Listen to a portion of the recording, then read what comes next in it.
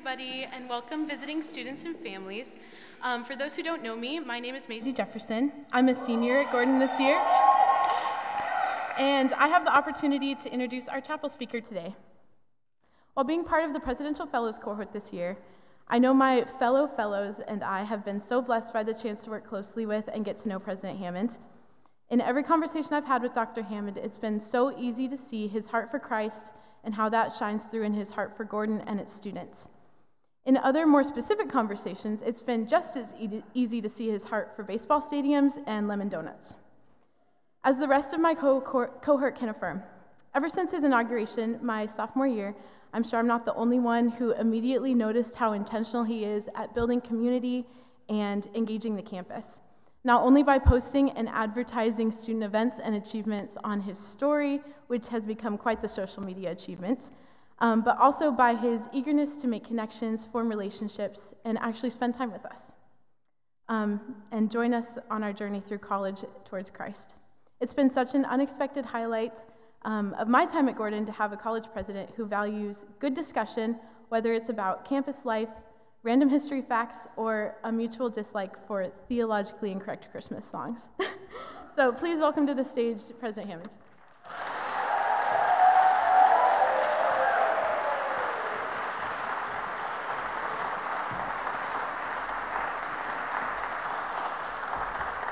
All right, good morning. Good morning. Again, welcome to our visitors. It is great to have you here, and many of you have probably been here. Is there anybody who's here for the first visit to campus? First time you've ever been here? Oh, this is great. Yeah, well, special welcome to you. And we get to come together 3 times a week for chapel, but it's not the only way that we live out our calling together. It's not the only way we pursue Jesus on this campus. It's one of those special moments when we can gather in this room together. But the worship team here, part of the catacombs, long tradition on Sunday nights. Love catacombs, love being there, entering and exiting quietly. So many worship opportunities on campus, the TDR worship that started up, men's and women's ministry, so many great ways to get involved, and there's more coming. So we're just thankful to be at a place where it's not an afterthought, it's not an add-on, it's not something we say, oh yeah, right, we're also a Christian college. No, that's the heart of who we are. And so happy to have you all with us today to celebrate in chapel. And I was thinking about how to speak to everyone today. And as we wrap up kind of the year in the next month and a half or so, I was really just reflecting on what is it that God's calling us to? What is it He calls us to throughout our lives? And so I was doing some reading and came on this theme of childlike faith. So I'm going to talk about childlike faith. Or I also thought it could be kind of witty, and so the subtitle would be Kids and Birds and Politics, which will make sense in a moment. It'll all come out. But it's really this difficult question that we have in our society today. What is it that the Lord requires of you? What is it that the Lord requires of each of us as we live out our faith in public life today? So for our scripture, we're gonna look at Matthew chapter 18. We're going to start with the first 5 verses, and there's a couple other passages that we will get to in a moment. So this verse, very familiar episode, if you remember. It's in 2 of the other Gospels. This moment when Jesus is interacting with the disciples, and it was a common question that the disciples would ask. We have different moments in the scriptures where they say, okay, Jesus, I get all this stuff you're teaching, on the mount and the sermon you gave us, but more importantly, when do I get to know where I'll be in the kingdom? Or how do we inherit the kingdom? Or when's the good stuff going to happen? And so this is one of those episodes where the interruption was the presence of little children. And in another account, the children are sort of in the way. Matthew is a little more polite about it. At that time, the disciples came to Jesus and asked, "Who then is the greatest in the kingdom of heaven?" He called a little child to him and placed the child among them. And he said, "Truly I tell you, unless you change and become like little children, you will never enter the kingdom of heaven. Therefore, whoever takes the lowly position of this child is the greatest in the kingdom of heaven, and whoever welcomes one such child in his name welcomes me." Now, some of us, we can probably agree in this room that little kids are basically annoying, right? I say in this room because there's probably a couple little ones here. Just do your coloring page during the sermon like you do at church. But I've heard it said that all kids are annoying except your own kids. So there's that kind of rule here too. And yet at the same time, joking aside, there's something so pure and innocent about childhood. And this is what I think Jesus is trying to show us with this really strong admonition. It's not just saying, well, here's a hint. Be kind of like these kids. It's a really clear admonition. Unless you become like one of these children, you will not enter the kingdom of heaven. Very strong. But kids, maybe my sense that they're annoying is because kids rely on care all the time. They need some kind of caretaker, a parent, someone to, when they're first born, someone to take care of every part of their life. And my wife Jennifer, who's here, and I together equally raised 6 children. Don't laugh. We shared responsibilities, but Jen was an amazing mom. And there's something beautiful, actually, about children coming into the world. I see Brian Lane over here. It's coming soon, Brian. Excited for you.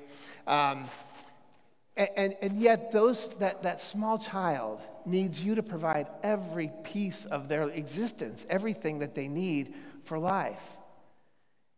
So to be like a child is to be totally reliant on others, totally reliant on some other strength, some other ability that can provide for you. That dependence, when we think about what childlike faith means, built on a dependence, a need for parents, not built on our own achievement.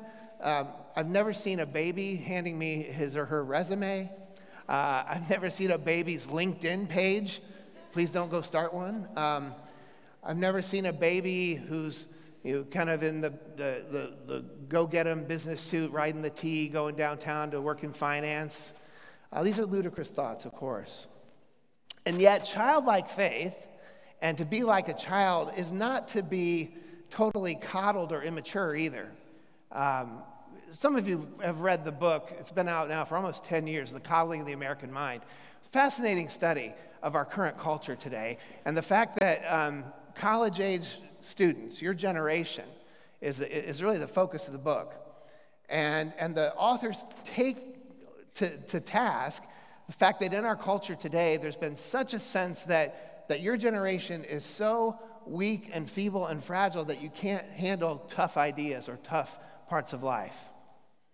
That's not what childlike faith is talking about. It's not calling us to be immature or to be incomplete in our thinking or in our growth and development. The whole of Scripture points to the importance to be mature as believers in Christ. And so childlike faith is about dependence, but not immaturity. Second thought is it's about innocence. Think back to the Garden of Eden. Think back to the way we were all created innocent, created in fellowship with God, walking in the morning hours with God himself, Adam and Eve. Think about that purity of innocence that comes from a child who not only can't function for themselves, not only doesn't really have an ego or a pretense about who they are, but they really don't have a sense of right and wrong. They really don't have a sense of what they're called to do, that innocence. Third thought is that to be like a child is to really be steeped in curiosity and wonder. The idea of curiosity, we talk about that here sometimes, of having curiosity and skepticism together, of being skeptical sometimes to ask hard questions, but being curious to pursue the answers around those. That curiosity that drives children to ask sometimes an incessant amount of stupid questions, but to explore, to wonder, to ask why. That idea of wonder that's wrapped up in what it means to be a child. To pursue the faith with an element of wonder. Abraham Heschel was a Polish rabbi born in 1907, and he escaped the Nazi regime, but many of his family were killed by the Nazis. And after going through that, dealing with the deep hurt in his life, he became known for focusing on the concept of wonder. Heschel said, "Wonder, rather than doubt, is the root of all knowledge." Wonder rather than doubt. He also said our goal in life should be radical amazement. Get up in the morning, look at the world the way that takes nothing for granted. Everything is phenomenal. Everything is incredible. Never treat life casually. To be spiritual is to be amazed. Think of this rabbi and what he went through in his own personal life, and yet calls us to this concept of amazement and wonder. How much more so should you, as a child of God, redeemed by Jesus Christ, take on that sense of wonder and curiosity about the world, and especially about those things of Jesus Christ? Wonder is a childlike, sort of a wholesome approach to the world, to be in awe of discoveries, to be curious about new ideas you've not thought about yet, and to understand that Jesus has given you a mind, a heart, a body, so that you can explore the world around you. And yet, like a child, that sense of wonder and curiosity takes a safe environment, good boundaries, good understanding of how you explore the world. Now, like some of you, I, in the middle of the pandemic, found myself locked down at home for a few months. And like some of you, I discovered some new hobbies. So I want to share one with you because for me, this is how I recaptured some sense of wonder during the pandemic. So we didn't live in Massachusetts at the time, but we lived in a house that had a woods behind it. And we had these bird feeders that we would put out, and I didn't think anything about it. Yeah, the birds, okay, fine. Again, my attitude about kids and birds maybe isn't the best sometimes. But then I thought, okay, I've got all this time on my hands, and I'm working down here in the kitchen, and everyone's home on their laptops doing their schoolwork. And so I filled these bird feeders up, and I started to think a little bit, and all of a sudden I start to see some birds come in. One thing led to another, and over the course of the months at home, this beautiful blue jay, you could just see the detail. I didn't even have a great camera, but I was this close in our back porch to some birds. And got to just capture on film some of these amazing birds that came just to grab a quick bite, grab a quick snack. The rose-breasted grosbeak, the catbird there. This is called a red-bellied woodpecker. Just such a beautiful, vivid crown on this bird. The pileated woodpecker, which is a really large bird. You can see it here. You can see the tuft of its head. Even caught a little hummingbird, which is really beautiful. Probably of all the pictures, and again, this was just a short time while we were locked down. This is one of my favorites. No stereotyping here, but the female is the one on the top of the picture, and the male is the one sort of recoiling in fear. So it's just nature. I can't control it.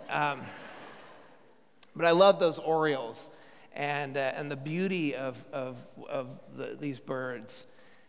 That sense of wonder made such an impression on me at the time because the truth was that those birds were always out there around us.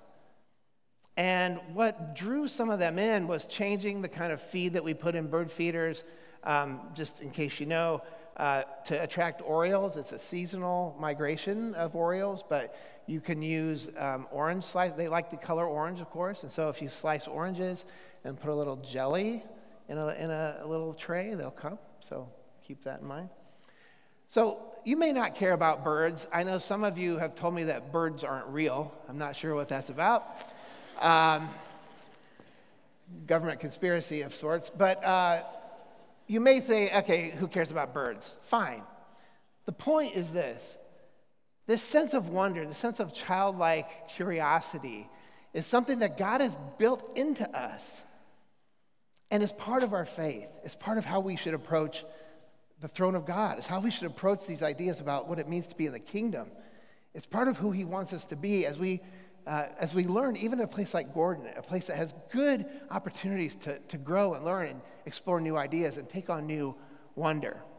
I'll also just give a quick commercial. On April 18th at 9 a.m., the Ornithology Club is sponsoring a guided bird walk. 9 a.m., April 18th, meet at the trailhead behind Frost. Hope to see you there. Okay, wonder. So this is great, and I know you're sitting there going, okay, fine. So we need to be curious like little children, ask a lot of questions. Somehow birds are part of this. But what is the real point of this lesson here? The point for me is actually thinking through more about what the obstacles are to childlike faith. We've all been children, for the most part, right? Unless you just spawned somehow. And so we might think back to our childhood, and we can think back to what it meant to be curious, to explore, to discover things for the first time. And yet the reality is that it's more difficult to live that out in a world that's so torn apart by contentious ideas, by differences of opinion, by deep insults that we aim at each other from time to time. So I see internal and external obstacles to living out childlike faith. Internal, first of all, is our own ability towards self-reliance. And again, as you read the scriptures, I think of verses like, lean not on your own understanding. And for by grace you've been saved. It's not of yourselves, so that you can't boast about this. It's a gift of God. Our self-reliance will get in the way of a childlike faith. Our ability to think, and especially for you students at this moment in your life, when every day you're getting closer and closer to getting more credits earned and better grades and opportunities for internships, and you're building that resume. It's easy to rely on yourself. An internal loss of innocence. We talked about the Garden of Eden a moment ago.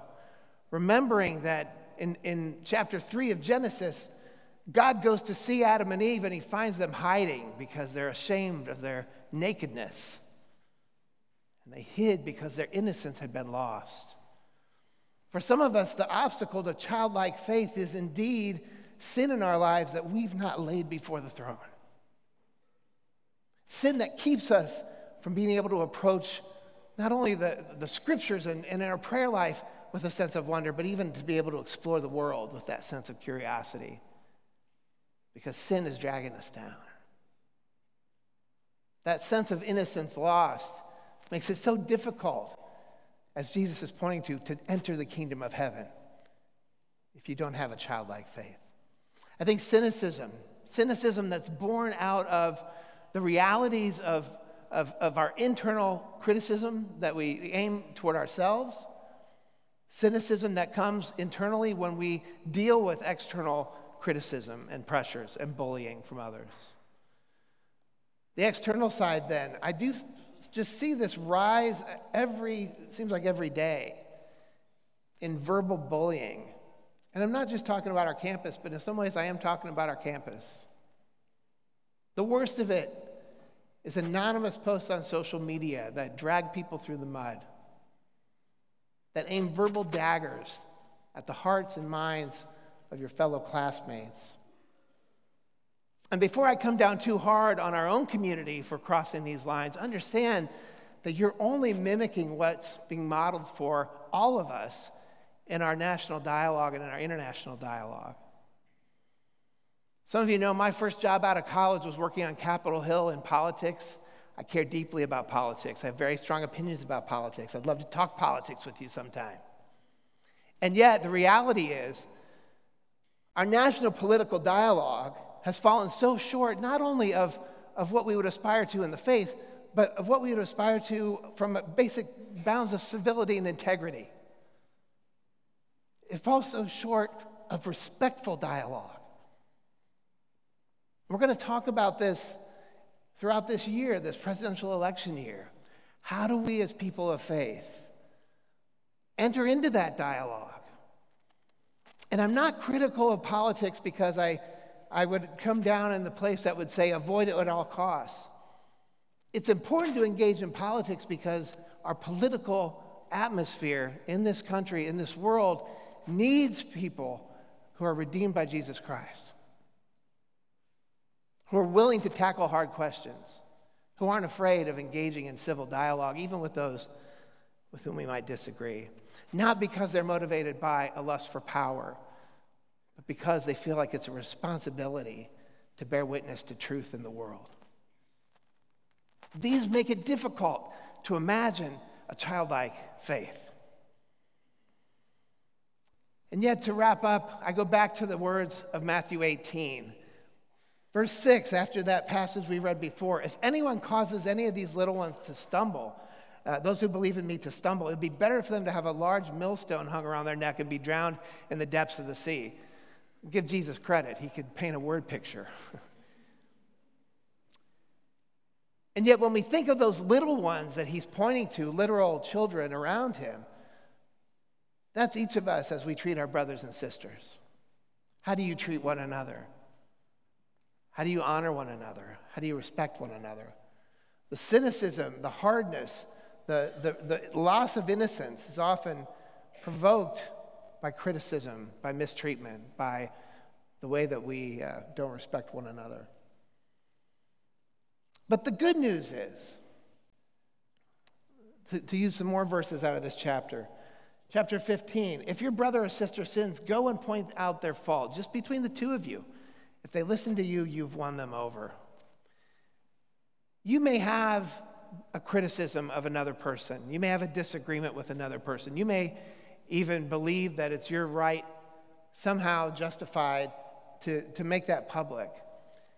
And again, what Jesus calls us to is a harder pathway, but a pathway that is indeed more loving. To go personally to that person, to share with them from your heart to theirs what it is that you see, that you disagree with, or that you see that might be sin in their life.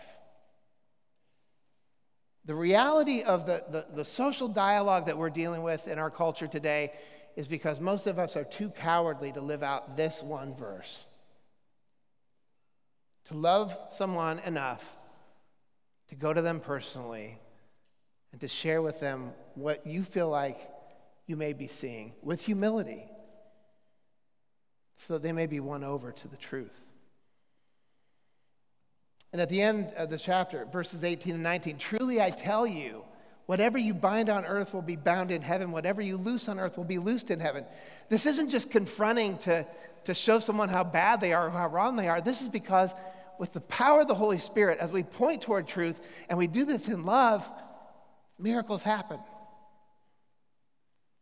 You can be released from sin. You can regain that sense of childlike innocence, a sense of wonder. And again, verse 19, again, truly I tell you that if two of you on earth agree about anything they ask for, it'll be done for them by my Father in heaven. For where two or three gather in my name, there I am with them. We invoke that verse a lot when we pray together, when we agree together, and we should. But note that this is in context of how we deal with each other when we don't necessarily agree. I can't ignore this in the center aisle, this beautiful little girl. How are you? Object lesson right there.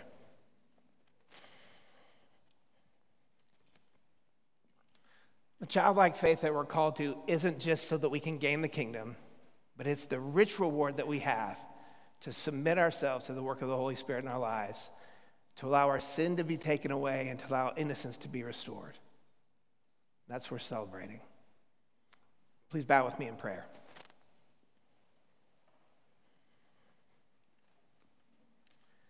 Father, we're so thankful for the way that you work through your word, through our relationships with others, through your church, through this place, Gordon College. We commit to you a desire to be more childlike, to be more curious, to have wonder in our lives, to pursue you with that sense of idealism, and to know that you were always there.